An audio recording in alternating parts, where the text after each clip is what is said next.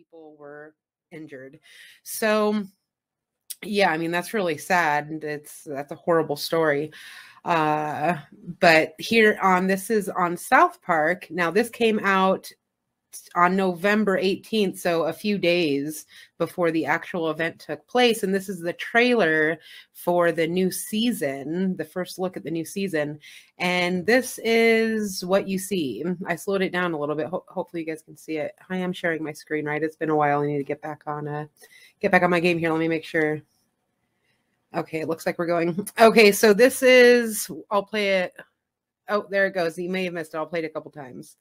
So yeah, you have this like parade of people. I don't know the context of this clip, but there's a lot of people on the street, kind of parade looking, right?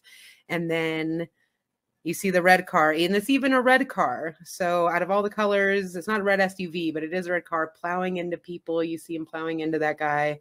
So is this a case of predictive programming? I mean, it seems that that would be the case. But again, hold on, I'll just slow it down one more time for you guys. And there he goes, plowing into people. So yeah, this was days before the actual event happened.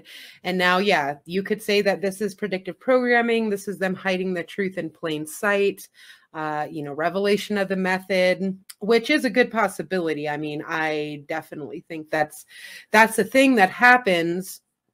I mean, it also could be that these people, the people who create these shows are somehow connected to this weird, evil world, and they get this information, through